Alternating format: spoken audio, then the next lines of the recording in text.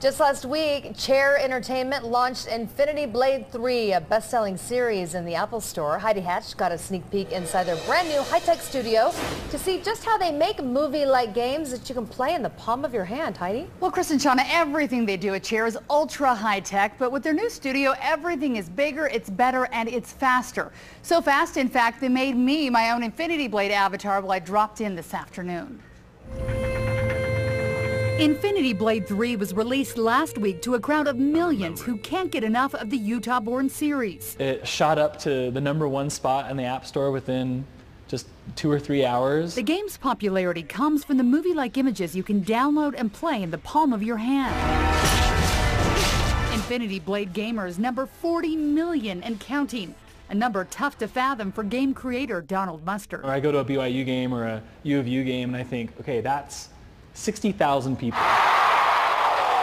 And then comes the math. An entire football stadium right now just bought the game, and then tomorrow an entire other football stadium buying the game. And it's a lot of pressure to make sure all those people are happy and getting the experience that they deserve.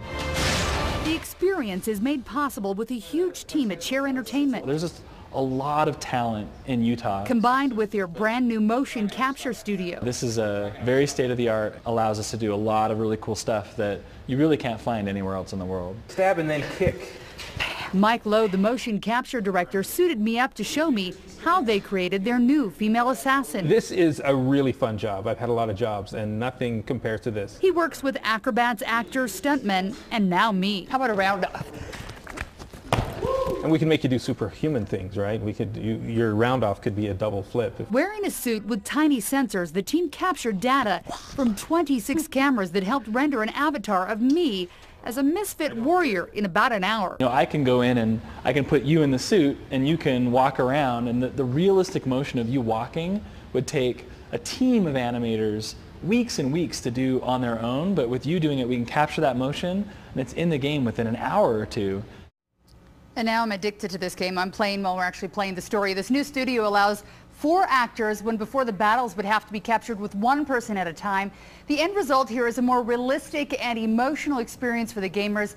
You can watch for their next game, and maybe they'll use me for an end zone celebration dance or something like that, because I realize I'm not really good at the fencing bit. So I'll keep my day job for now. But you did master the running man. The running man. That was good. It's my only dance move. I've had it since the 80s. Ferocious nice. moves with the sword too, Heidi. Really great stuff. You're welcome.